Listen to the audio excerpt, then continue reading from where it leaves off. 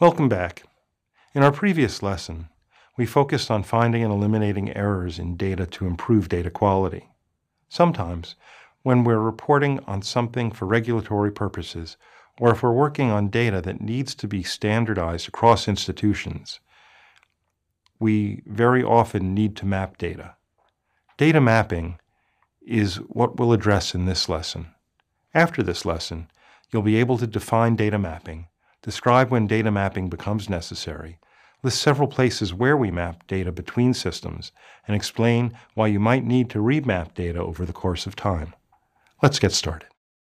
According to the HEMA body of knowledge, one essential component of IT healthcare interoperability is the improved care and efficiency it offers is data mapping. Data mapping involves matching between a source and a target, such as between two databases that contain the same data elements but call them by different names. This matching enables software and systems to meaningfully exchange patient information, reimbursements, outcomes reports, and other data. Let's look at a simple example. I'm going to show you data from two systems, one from our electronic health record and the other one from our clinical trials management system. Our electronic health record is what we use for providing care to patients who are in the hospital and in our clinics. The clinical trial system uses some of the same data, but takes that data and puts it into a clinical trials system. That lets us do clinical trials on drugs or on procedures and then report to groups like the Federal Drug Administration. This might be done to see if a drug gets approved or get information or work that we're doing published. Suppose we need to map data addressing the same reality, in this case a person's ethnicity, but drawing from two different databases. In this case, ethnicity of a person does not change, but each database calls them by different names or fits it into different categories. Look at the two columns on the left side of this table.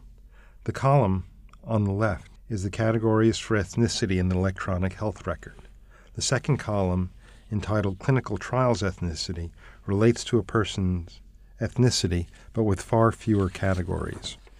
When we map the EHR ethnicity data to the clinical trials system data, we see what is actually one of the government standards. I believe that in this mapping for ethnicity, legislative mandate requires reporting on people that are Hispanic or Latino, non-Hispanic, and not reporting an unknown.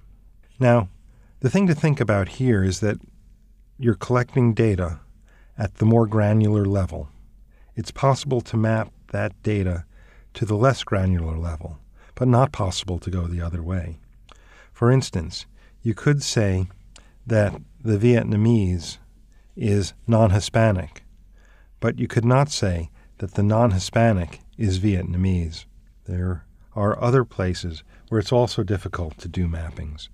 If you look at things that are places where pieces like other and unknown and missing, they are all sort of bring you to the place where it's just a decline to state.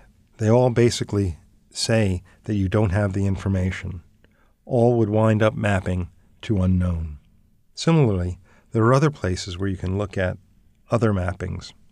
In the next set of columns, we have our race mappings. The electronic health record has 25, and our clinical trial system has 28. Some of them are very similar and can be mapped directly. Other places where we map data are coding systems. Sometimes we map between drugs and drug classes.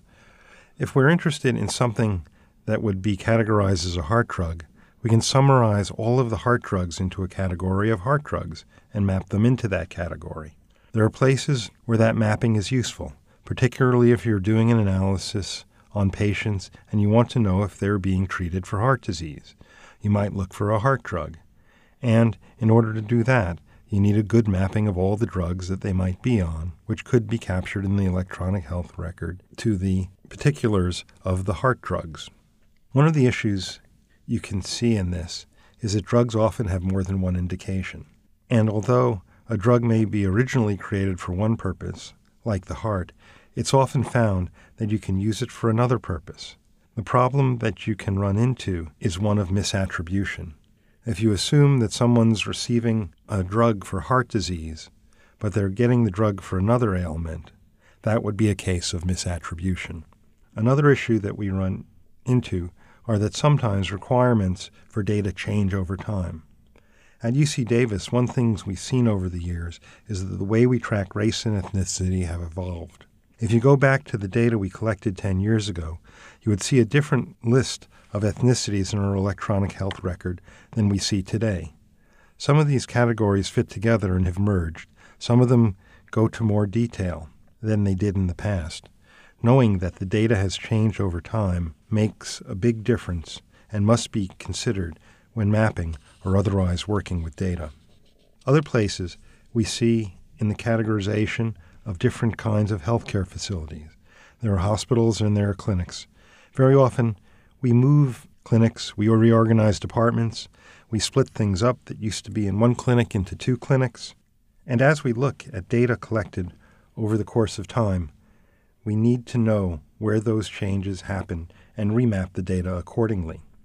Sometimes in a data warehouse, these are called slowly changing dimensions, or type 2 dimensions. In such situations, we need to know when this has happened. We need to be aware that it has happened, and we need to modify our data sets as we do our analyses to make sure we're properly accounting for those changes that occurred at specific points of time. This concludes our brief look at data mapping. After this lesson, you should be able to define data mapping, describe when data mapping becomes necessary, list several places where we map data between systems, and explain why you might need to remap data over the course of time. If you have worked in or studied data analytics, this would not be a new concept for you. I hope I've helped you see where and how data mapping works in healthcare. Thanks for your attention.